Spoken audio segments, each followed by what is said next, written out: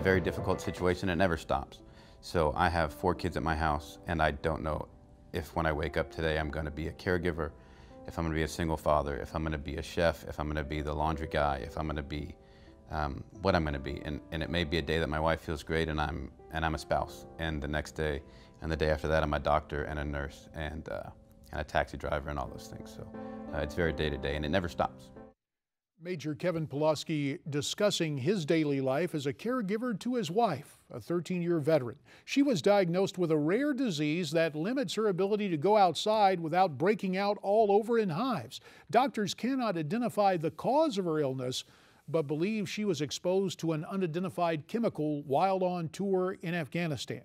Major Pulaski's story shows the harsh reality of war and the hidden heroes who help our wounded veterans returning from the battlefield. Joining us now from Newsmax, Washington, former United States Senator Elizabeth Dole, the founder of Caring for Military Families. Senator Dole, welcome to Newsmax Prime. Thank you so much. I'm delighted to be with you today.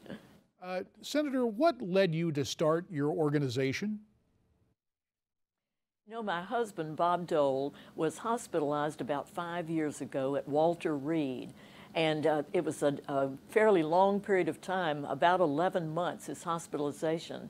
And I was there almost every day, and my eyes were open to something that was just incredible. These hidden heroes, young spouses, mothers, fathers, siblings, other loved ones, trying to care for those who've cared for us, for the wounded warriors.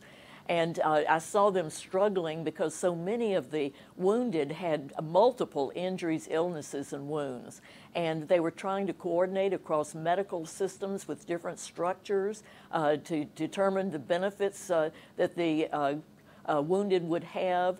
They were really trying to prevent triggers from setting off an emotional episode that could last for some time, and worrying about how when they got home from the hospital, they'd be able to manage all of the medications and arranging for rehabilitation and just so much more. And many of them had young children as well.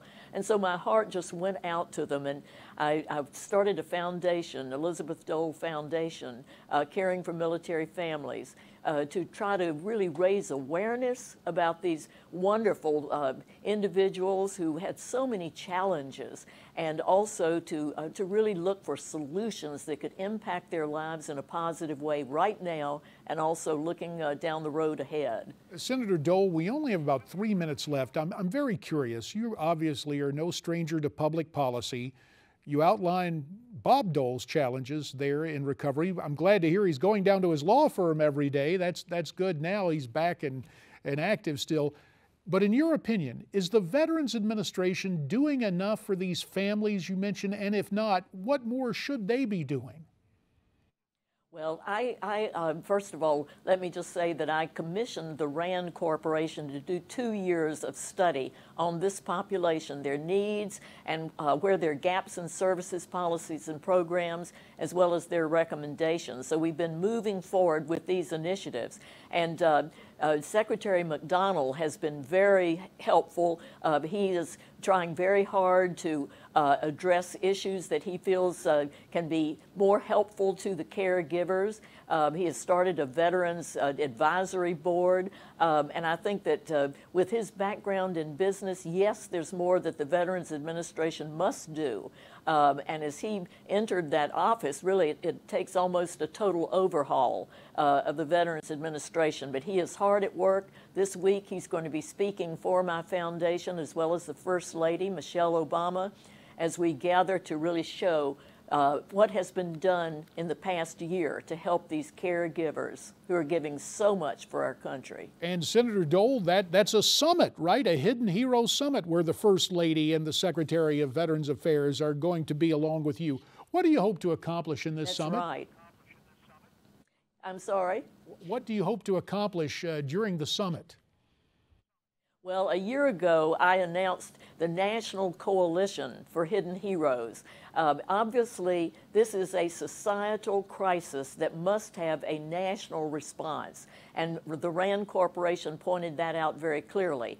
At the White House, where I announced that national coalition, I also committed to have accountability 1 year later. And so I'll be announcing many, many different initiatives that we've pursued with coalition partners, over 100 organizations. And we'll also be hearing from my caregiver fellows and from different corporations and nonprofit organizations, from members of the Congress, as to what's been accomplished as we've worked together to do this over the last year. And then we'll also be pointing out the road ahead.